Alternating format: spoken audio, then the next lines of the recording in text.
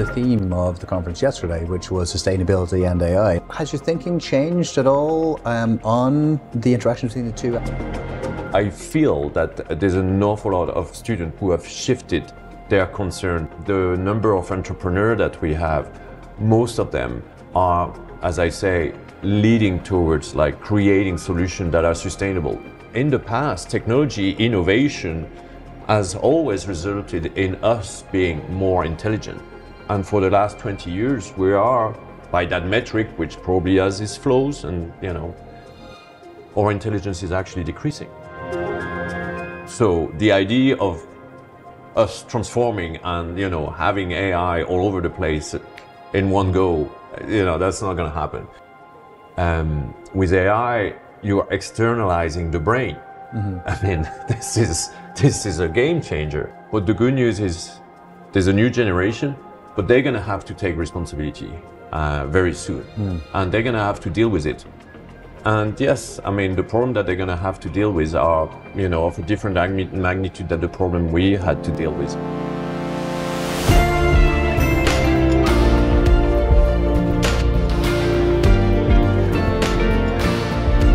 Hi, I'm Chris Caldwell, and welcome to Season 3 of Conversations on Climate. Mr. Muzellec, thank you so much for hosting us here today and taking the time out of your very busy schedule to have a conversation on climate. Well, thank you so much for coming here. Thank you. Thank you. It's great to be back at my alma mater, Trinity College Dublin. Always wonderful. Although the business school has moved at least twice since I was here. It was when I was in the arts block. It just ages me, I guess. Yeah, that was a while, but still you look young, so okay. Thanks.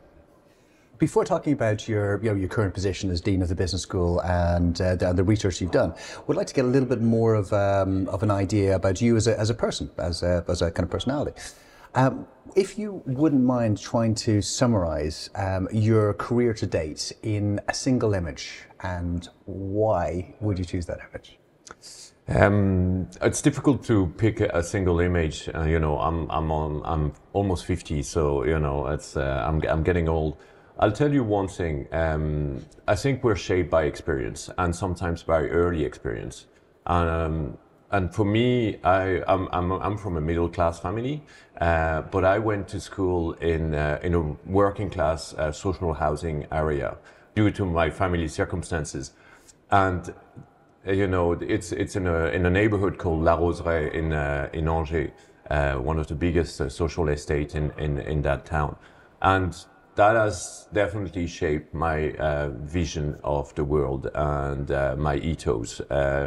And I'm glad now to be in a position as Dean where I can actually use all of those blocks of experience, because obviously I evolved quite a bit since then, to put things together.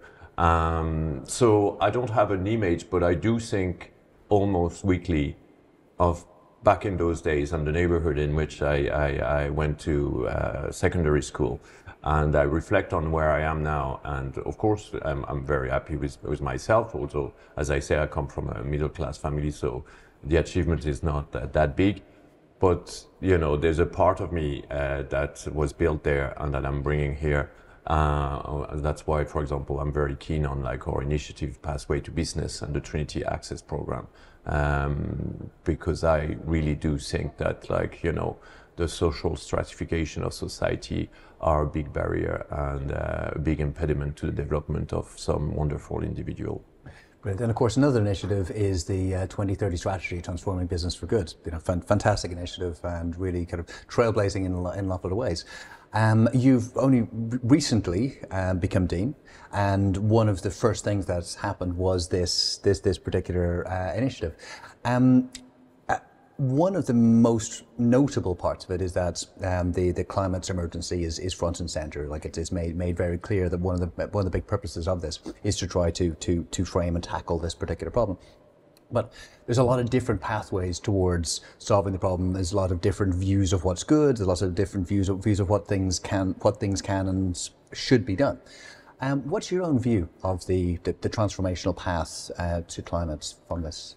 So if you take like our motto is transforming business for good. Now I have to give credit to my predecessor, Andrew Burke, who came up with most of the element of this strategy and the slogan. I'm a marketing professor myself, and I do think that the slogan transforming business for good is an excellent slogan because it conveys the idea of transformation, constant adaptation, and also the notion of goodness, which resonate with our ESG agenda, environmental, social, and governance agenda. And it actually, I think, resonate with the ethos of being Irish now. Obviously, I'm French, but you know that like one thing that you may know is that Ireland, there's a goodness index that measure the impact of a country can have on the goodness of the world. Not so much for their own people, which like something we could debate about the Irish state and the Irish society, but the contribution of the country to the rest of the world. And Ireland systematically rate like very high up. When it first started that index, Ireland was #1. So I do think it resonates with the ethos of the Irish people. It's good to be good, you know. There's an expression in France that people hate, here hate, and it's like trop gentil, trop con, and that means like too nice, too stupid. So in other words, and it really says something about the French mentality that you have to fight for your corner, and that if you're too nice, you're gonna get walked over, and therefore you're stupid. In Ireland, when I explain that expression, people are telling me, it's good to be good. It's never, it's never a bad thing. How can you say something like this? It's horrible. To come back to our strategy, there are three aspects, what are university and business school known for? Teaching, research, and then like any other business unit, we have our operations. So if you take, and transforming business for good can mean different things, and I'll come back to this, but on the ESG aspect, it's really about placing environmental concern at the heart of those three elements. So if you look at what we're trying to do, in research, we have the Trinity Centre for Social Innovation. We had the Go Nature Positive initiative. It's a European project that Trinity is a leader on. And it's really about placing nature at the heart of the business ecosystem so that the business ecosystem kind of embrace and is at ease and doesn't live off the resources of the natural world, but actually is part of an ecosystem and brings a positive contribution. So that's one aspect, and we have many other aspects that I'm happy to come back on. Second aspect is teaching. So now it's like, having a strategy is a good thing. Implementing a strategy is the other aspect. So we're really in the implementation phase. And in so far as teaching, what we've done is conducting a review of all of our undergraduate and postgraduate teaching, and looking at like the extent to which ESG goals were included in the module learning outcome. We assess every single discipline, and we are now, we've identified some discipline on which we were very low.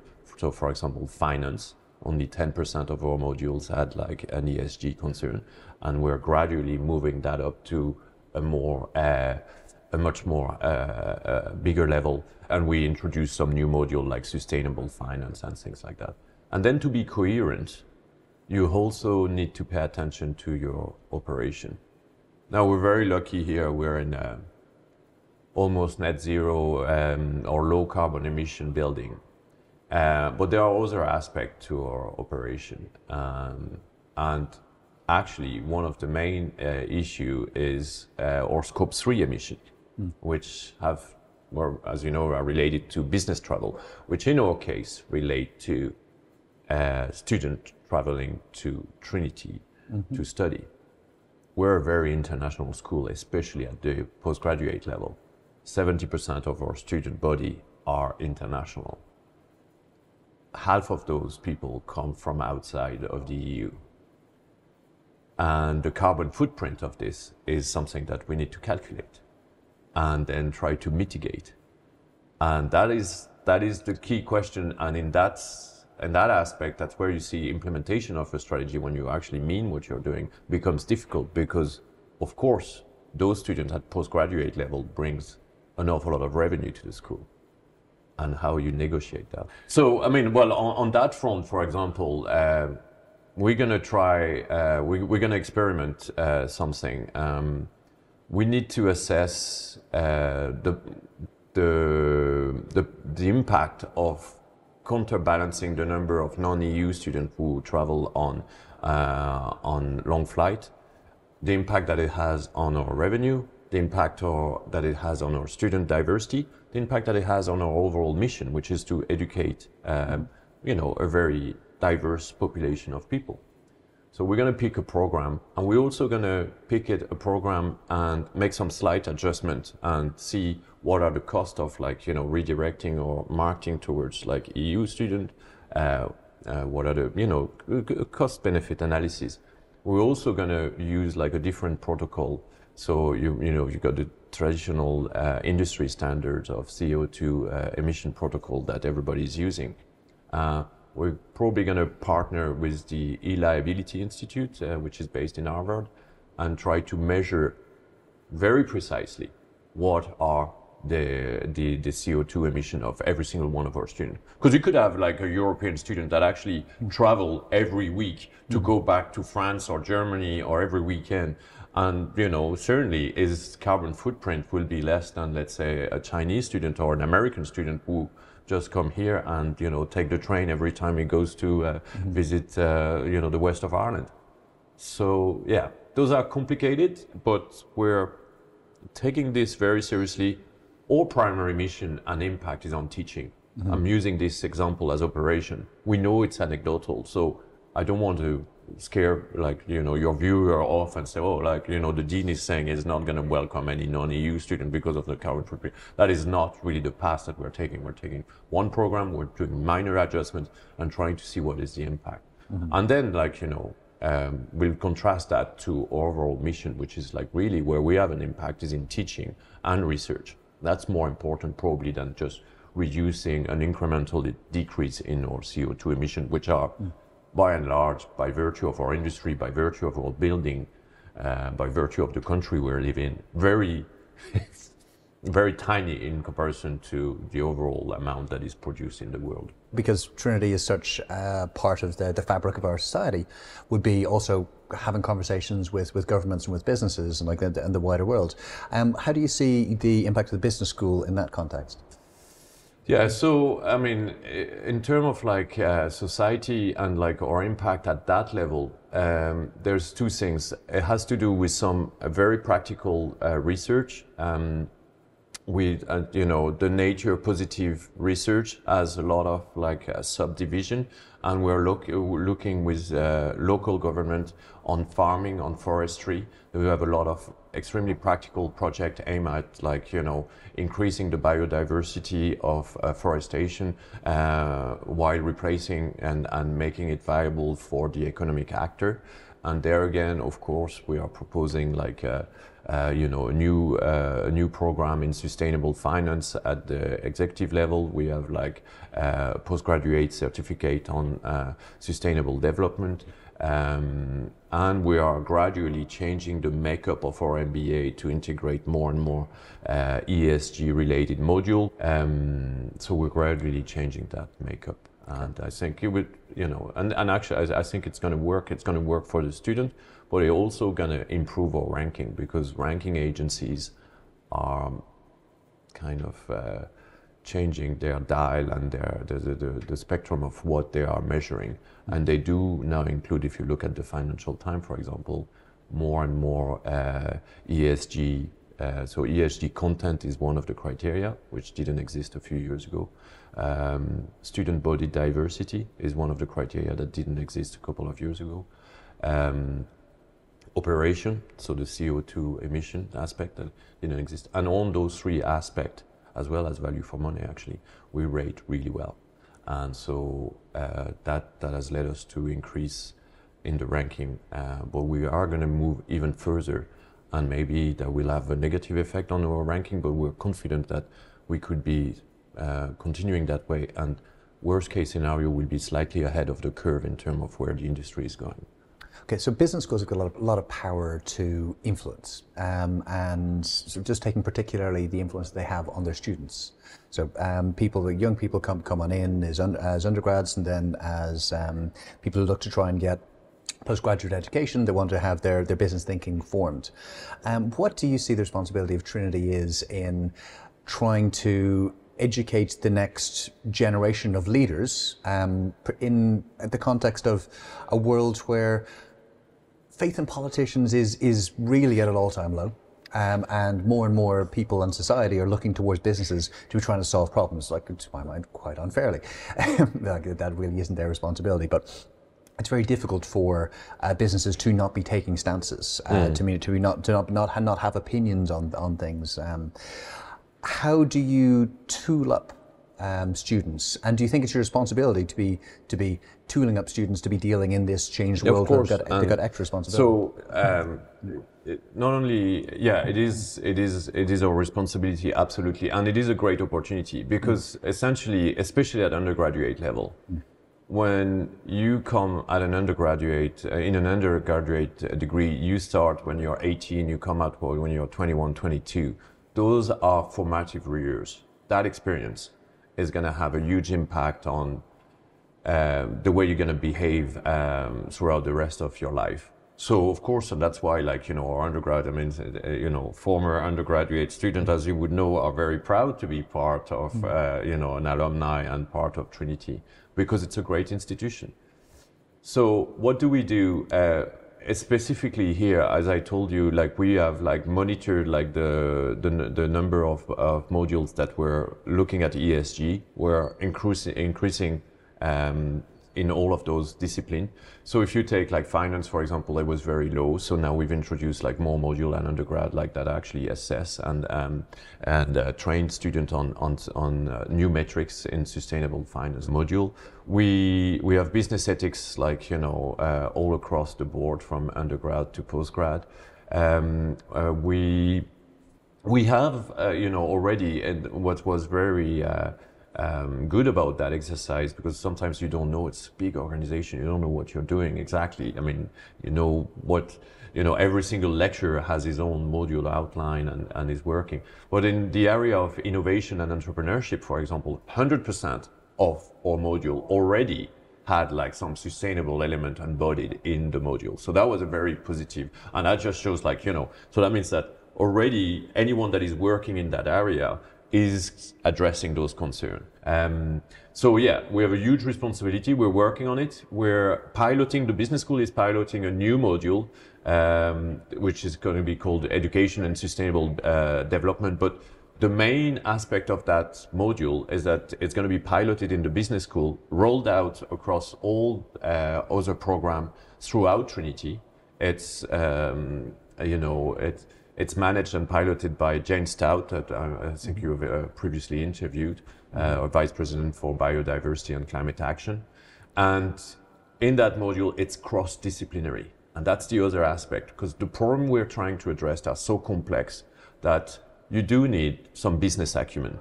But it's very unhelpful if you don't have some level of understanding of natural science, biology, some element of understanding of psychology. So we're doing this. It's never enough, but the students are demanding that direction. The final thing I would say about this is that I know the students are sometimes a little bit angry and bitter, actually, about the state of the world. Economic development has been perceived as a great thing for many years, and this country, which was not economically developed before, as developed as it is now, before the 90s, certainly can see the benefit of what has been going on for the last couple of years. Of course, the dial is changing, but the good news is there's a new generation, but they're going to have to take responsibility very soon, and they're going to have to deal with it.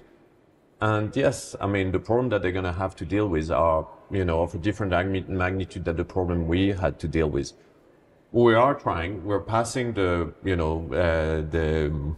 the stick, if you want, to the next generation. We're training stick. them. Well, it's a burning stick, but like, you know, we are addressing it. We're transforming it. It's an organic process. It's not like, you know, those guys were wrong and we're right. You know, we're all in the same boat. So yeah, but there's hope. Like, you know, the future generation is really going to drive those changes, and hopefully we're already equipping them to be in a position to drive those changes. Yeah. But there is also a strong sense of responsibility on this generation to be trying to solve them. Of course. Because if we're waiting for another 20 years for the problem to be solved, it'll be too late by then. Exactly, and that's why I'm saying like our impact is like has to be immediate. So we're working on MBAs, executive education. We're working on some specific project, and our impact is also in terms of like what do we do for the next generation, and in terms of like helping them to go for jobs in which they will be in a position to solve those issues. There's a real demand for a sense of purpose. I feel, you know, we've been talking about this again at the Trinity Business Forum, but you know, the old model of like watching the movie Wall Street and like, you know, greed is good and like people wanted to make some money. Of course, there are some students who still want to make some money, and there's nothing wrong with wanting to do some money. But I feel that there's an awful lot of majority of students who have shifted their concern towards like, you know, promoting something that is good. And even the number of entrepreneurs that we have, most of them are, as I say, leading towards like creating solutions that are sustainable. Yes, if they can make some money along the side, I mean, you know, happy days, but they go right in, and, you know, they're not necessarily going to take like a very high paid job in the financial sector. They, you know, the proportion are shifting. And I think that's a good news. Yeah, it's interesting. Yeah, I noticed in talking to people yesterday, and admittedly, it was a self-selecting group who would come to sustainability and artificial intelligence conference. But it appeared to me that the undergrads and the postgrads, PhDs, whoever I was talking to over the day, were there. It wasn't an aspiration that they were going to be taking on a job that aligns with the purpose. It was an expectation. It was just taken as read that this is what they're going to do, which is really quite like from someone who was of a different generation where sustainability wasn't part of the agenda at all. I think we had something a vague nod at CSR, you know, but nothing of the level it is now. So it's a very large transformation. And you say you've seen that across as a general rule across the school. Yeah, totally. I mean, we know that the system is partly broken.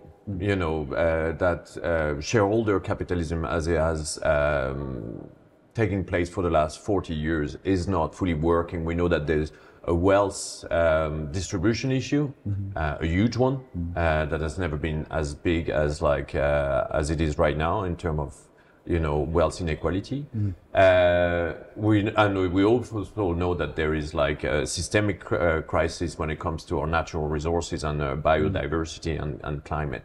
So, like the problem for someone like me and every single one of us is how do we operationalize, like, you know, those problems into opportunities and then into something that is tangible on the ground.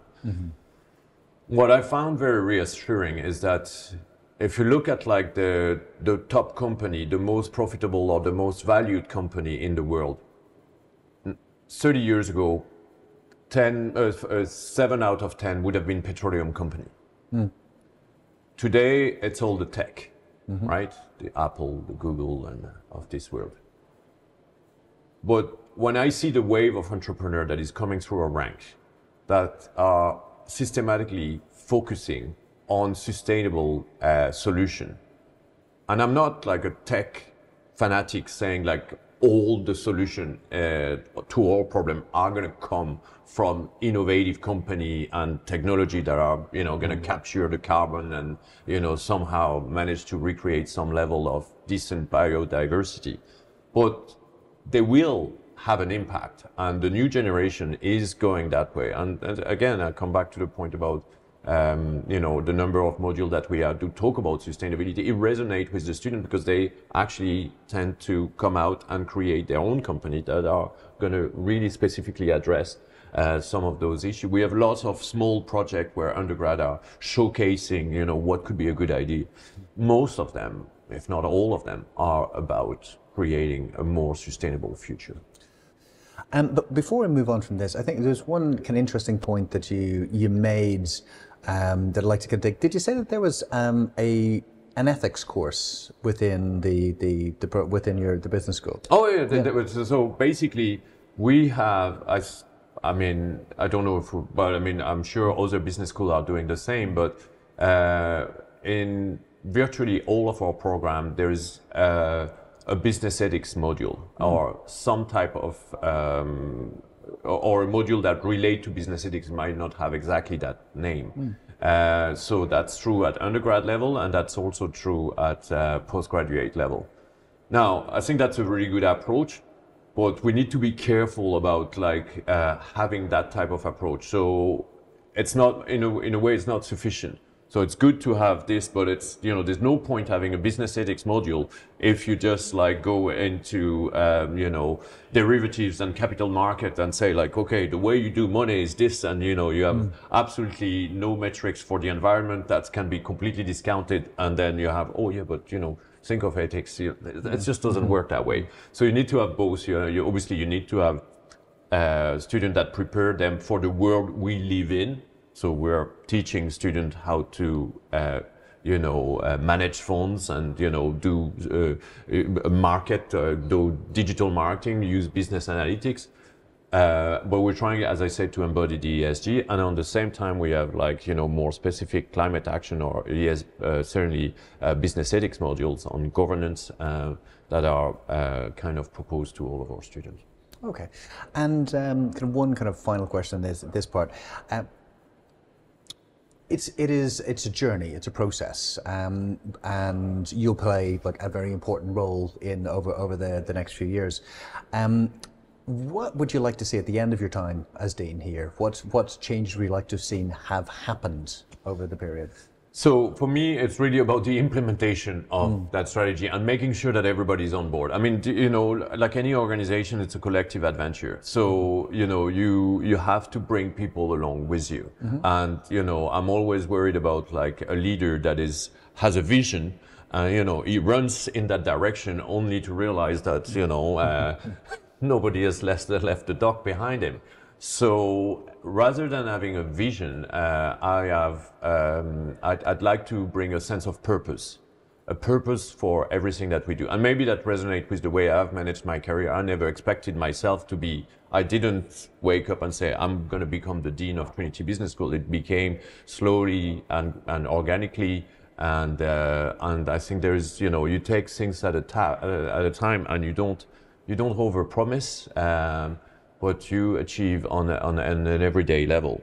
So we do have a strategy, and we have a couple of metrics. I actually am more reluctant to advertise them publicly. I would like to, you know, keep it for myself and keep moving like this. But certainly what I'd like, you know, for this business school to be is to be perceived as a leader in ESG, but also the other aspect that we haven't talked about too much, and that was the topic of yesterday's conversation and a lot of initiative, is that we want to stay on the top of things. So AI is now, according to the latest McKinsey survey, a top priority for CEOs. The argument that we were developing is that it is a priority. It's certainly today's priority. It shouldn't be the number one priority. The number one priority should, for me, always and will always be, as long as we haven't solved this issue, and it looks like it might take more than one generation, on sustainability. But business schools have a duty to stay relevant, and AI is a huge, it has a massive implication for the way we teach, so on our industry, for the way the students are learning. There's a risk of de-skilling, and so we need to prepare ourselves on this. So we're having a couple of initiatives, and the mode of delivery as well can help us. earlier I mentioned the fact that we have CO2 emissions that are related to student traveling here. We could propose more of our module online or in a blended fashion, and that would have two benefits. First of all, it would means that we can outreach to new market, and second, it also means that it will reduce our CO2 emission. I mean, it's a 4-year term, and possibly another 4 years after. So I'm going to take it step at a time. I just hope that on ESG, on innovation and digitalization, which are part of our metric, we would have progressed substantially from where we are now. And if we do that, from a market point of view, if you want to use that word, we will be in a better position. We'll be better ranked, we'll be better renowned. Where would we be? Will I tell you I want to be the leader in this? No, I'm never going to tell you this. We're just going to take it step at a time, and the rest will follow, in my opinion. An interesting point there about wanting to be looking at both what is core and what is going to be kind of obviously generationally important, which is sustainability, making sure the planet is going to be around for generations in the future, but also like the current hot topic, which is AI. Universities have got a responsibility to be sharing. They've got responsibilities to society to be on top of the hot topics, but they've also got a responsibility, as particularly something a university as old and storied as Trinity, to be providing wisdom and knowledge, which can take time. It doesn't happen overnight. Like you need to be expending energy and taking time over it. But if you take too much time, you can miss the hot topic. But if you are too reactive, you can be retooling your entire university towards the metaverse, and then suddenly feeling a little bit silly. How do you manage the balance between the hots and the responsibility to providing wisdom? And so, to be honest, it's not too much of an issue, the balancing act, and I'll tell you why. Is because public organization, and any big organization, actually, to be honest, is relatively slow to change. Mm-hmm. So, I have a team of like 60 academic. We have like more than 100 like adjunct professor. Every single one of them have some level of academic freedom, and every single one of them is teaching a curriculum and is used to teaching it in a certain way. So the idea of us transforming and having AI all over the place in one go, that's not going to happen. So the fundamentals that you were describing in an institution that is more than 500 years old are there. We know about the fundamentals, and we'll keep teaching about the fundamentals. I'm not worried about that. What I'm trying to do is to say, okay, where are those adjustments? And so there's some modules that need to be introduced, some modules that need to be let go, and of course that creates some friction sometimes. Mm-hmm. And with regard to AI, I think the challenge is more about our pedagogical approach, and it's going to become increasingly difficult. AI is a game changer, because throughout humanity we have externalized our capabilities, and that's fine, from having papers that didn't exist, at the beginning of the ancient Greek time, where, people had to remember everything that was being said by a lecturer, and therefore develop their, cognitive ability in terms of ability to memorize things. And of course that shrink, but, there were other abilities then when you started to read through print, and that developed other part of the brain. With AI, you are externalizing the brain. Mm-hmm. I mean, this is a game changer. So already since the advance of mobile technology, we've seen a decrease in the average IQ of the population in the Western world. This is the first time since the Enlightenment. In the past, technology innovation has always resulted in us being more intelligent. And for the last 20 years, we are, by that metric, which probably has its flaws, and, our intelligence is actually decreasing. And I am worried that with AI, you get like a big drop. You're going to have students who get an essay, plug it into AI, submit it to their lecturer, who submit it to AI for correction. So basically you have two artificial intelligence systems speaking to each other. It might actually be the same AI. So we need to be very careful about that. And so we're introducing a module for all of our faculty. It's in preparation, teaching with AI. So in other words, like what are the methods of assessment and what can we do to increase the cognitive ability of our students while they're using it. And there are some initial evidence that if you do use it in a conversational mode, where every time you input something, you get an output that makes you react, and you kind of re-input something, and you kind of build up and refine your strategic and your thought in that conversational mode. But if you just give the assignment and spur it back, then there's a loss of motivation for learning, because what's the point? I mean, AI is just going to give me the answer. And there's a loss in their ability to solve problems. So that's going to be an issue, and it's going to be even more of an issue when we're going to get in 20 years from now students who are currently being trained at the age of 4, 5, 6, 8, 9, 10 years old on using generative AI. So that has just started last year. We've seen the effect of social media and mobile phone 20 years on. We gave those tools, the iPad and other, and I'm guilty of it, like every single parent, to our children. 20 years on, which is more or less the time we're in, 2005, 2025, we have an epidemic of psychological issues with regard to the new generation. So what is it going to be for AI? We need to really be very embracing this technology because it's there, but be aware of how to use it because there's some dangers there. Absolutely. So really interesting points you make, which I guess leans towards the theme of the conference yesterday, which was sustainability and AI, like the interactions. Has your thinking changed at all on the interaction between the two after the conference yesterday?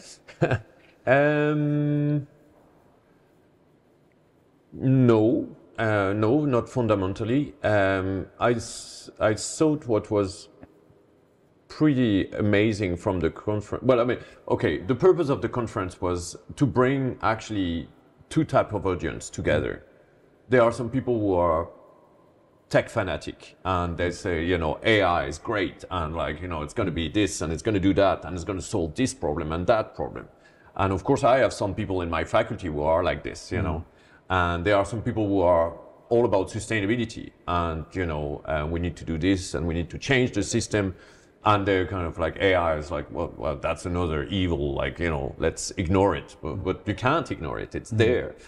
So the purpose of that conference was to kind of mix the two teams. Of course, there's an awful lot of confusion as to what is AI, what is generative AI, and all of those things. So we're not going to enter that debate, but technology in general. No,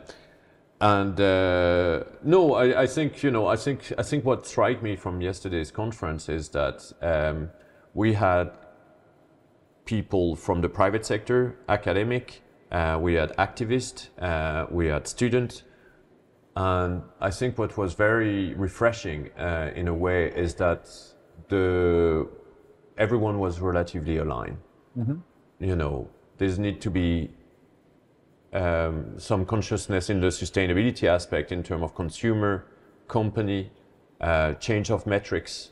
There needs to be some accelerator in terms of governance role in regulation. It's very important. On both of those topics, regulation needs to happen. It's more difficult, obviously, on AI because it's kind of in the making. But on sustainability, there's an awful lot that is coming up. But it needs to be more regulation. It is. Like everyone, I'm a big user of generative AI. I have my license for ChatGPT. I use it. I can see the benefit of it. It has increased my productivity quite a bit. Maybe you could argue it was quite low, but but it's it is disturbing that a tool that has such profound effect potentially on humanity has been released like this with relatively minimum safeguard, if any safeguard, and thrown in the hands of the public, and private companies kind of washing their hands of it and say, yeah, you use it, whatever. And yes, I was surprised to see that a lot of people in the industry, even the tech industry, were kind of saying, well, yeah, you need to be careful, So. Yeah. So another one of your areas of expertise is kind of digital marketing, digital branding platforms. Sure. And I think it's fair to say that the kind of move fast and break things attitude towards these various platforms, Facebook, Twitter, X, has not resulted in entirely positive outcomes. So in looking at bringing kind of the likes of Facebook and Twitter, X, the kind of the social media companies back into the conversation about AI, it's a lot of the same players who are looking to dominate both spaces. And their track records from being enormously successful and popular and seen as like the saviors of humanity, then got hit by scandals, be it like Cambridge Analytica, be it troll farms, be it the various spats that come up between Donald Trump and Elon Musk and whatever. It seems that trust in those platforms is very low as well. So one question out of that, which related to AI, is why have we found it, even in the context of us not trusting anymore, why are we finding regulations so hard to impose upon these big players? It's like, obviously there's been the debate as to whether or not like those platforms were mere platform, i.e. they are not broadcasters, they are not responsible for the content that they produce because they are multi-sided platform. So in other words, you have like users on one side, which can be individual users or companies. They provide the content. And then on the other side, you have users, individual users who consume that content. And the whole argument, and one of the reasons they developed so quickly, is that they kind of deny any responsibility. And so the only about the content that was being presented, that it's all organic. And at best, we have an algorithm that is going to shift what we believe based on your preferences, your click-through rate, and all of those things, the content that you're more likely to engage with. And of course, we're doing this for your own good because, you want, something that is interesting. But the reality is, of course, they do it also because the more I feed you what you want, the more you're going to engage. And, it's the economy of attention. So then, you have that situation where children, for example, my children, if I cap with I have the parental control on 2 hours the use of their mobile phone, but I am the worst parents, because my wife is very keen as well, obviously. We're the worst parent on earth. Nobody does that, and of course, some other people do that.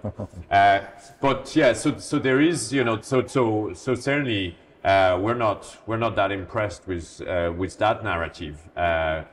Those platforms are highly addictive, and that's a problem.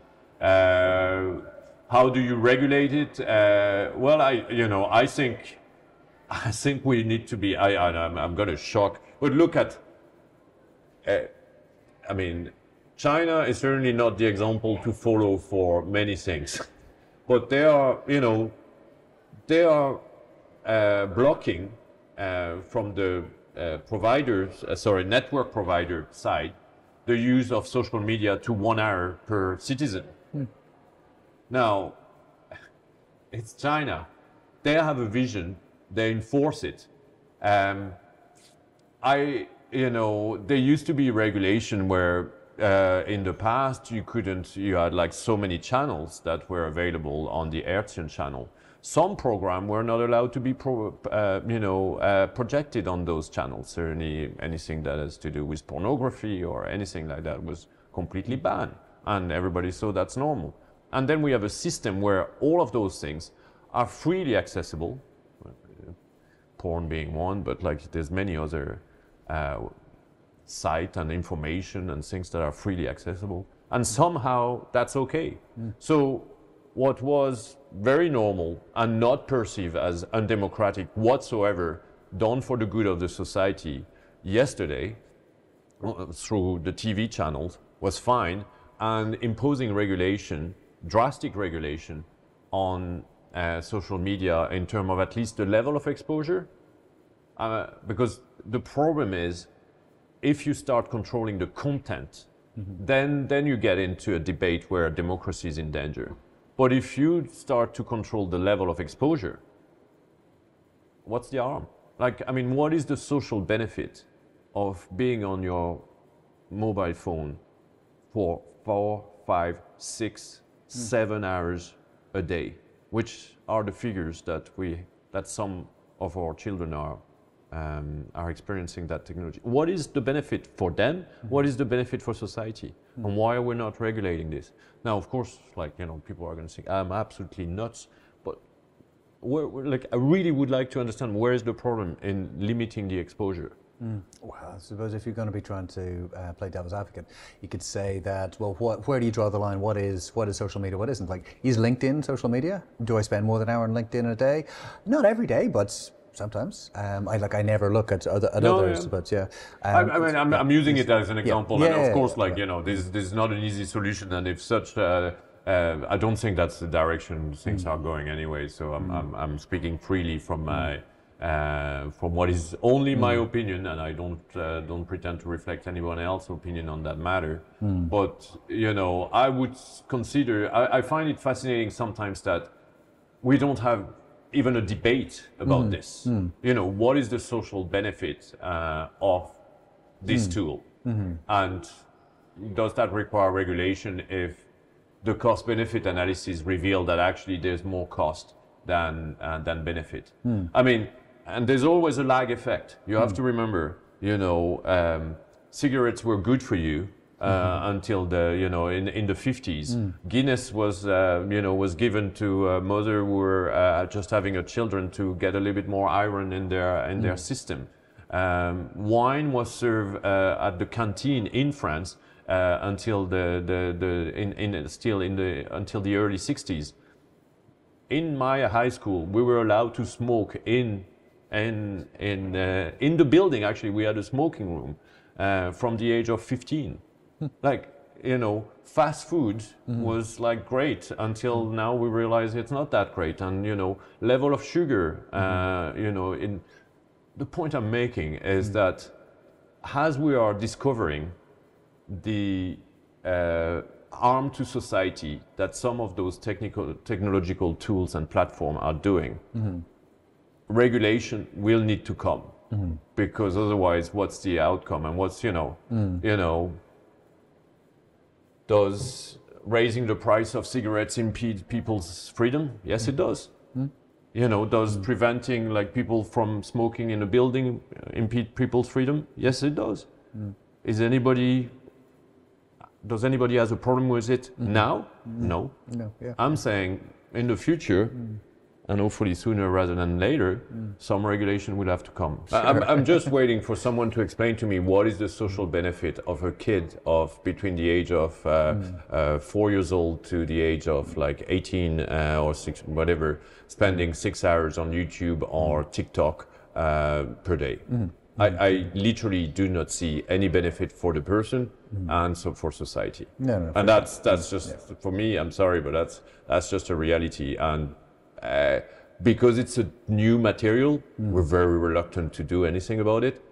But the Chinese are doing something about it. And they're just doing it.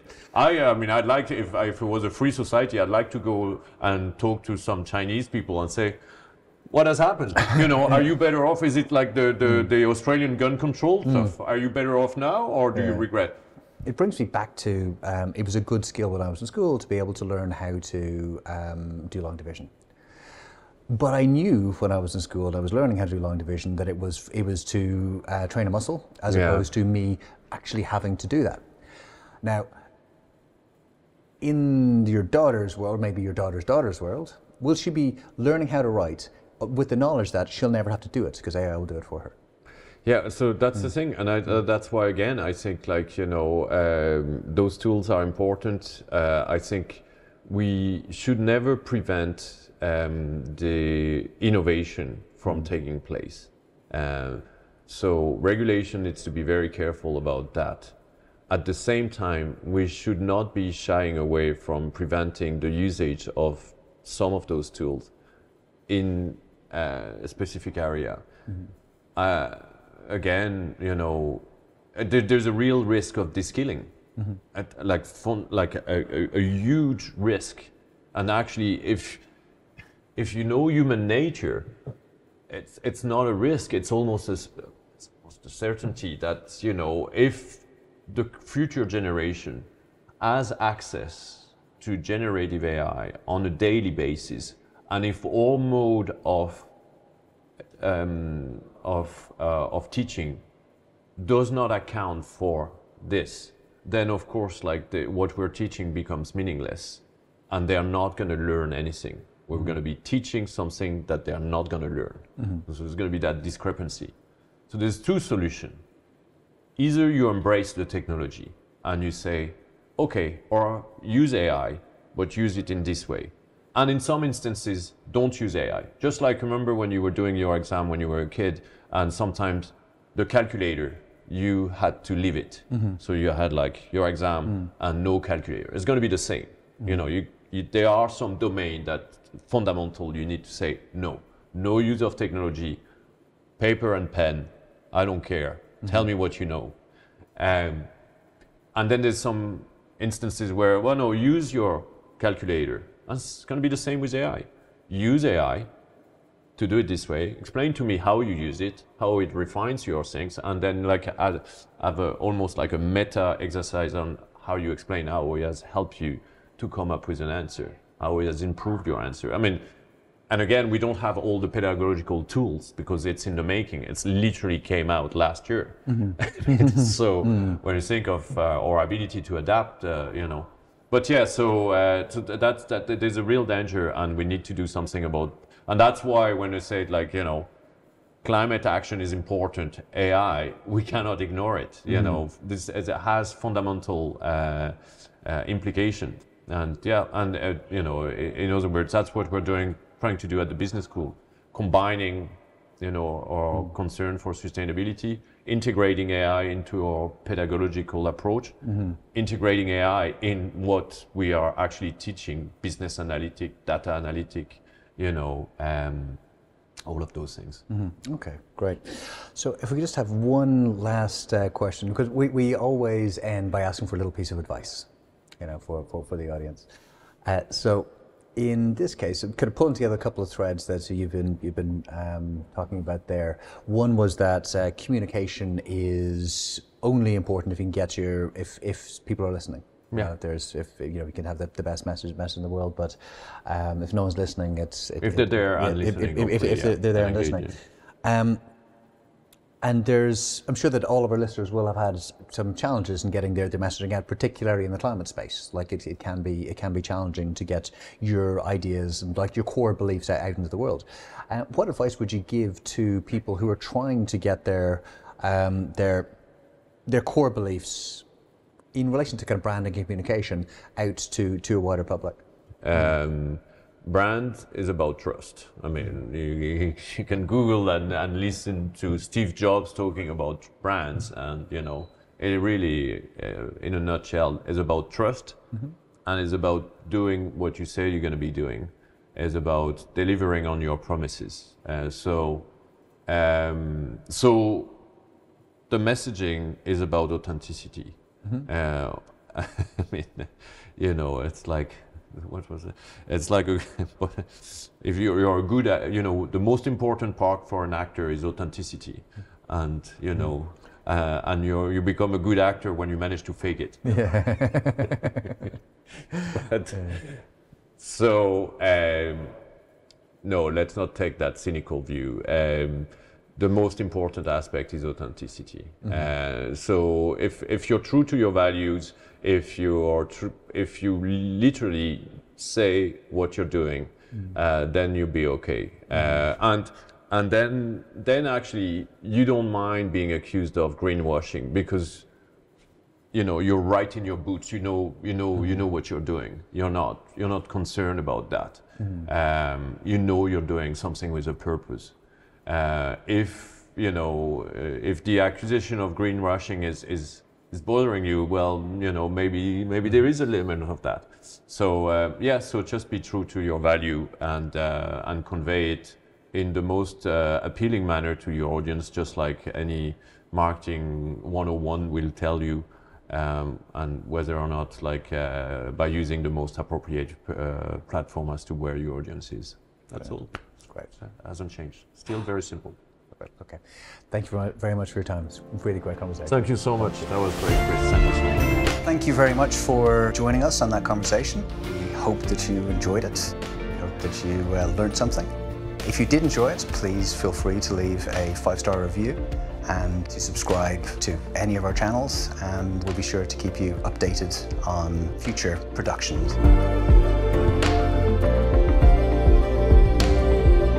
These are conversations that you just can't afford to miss.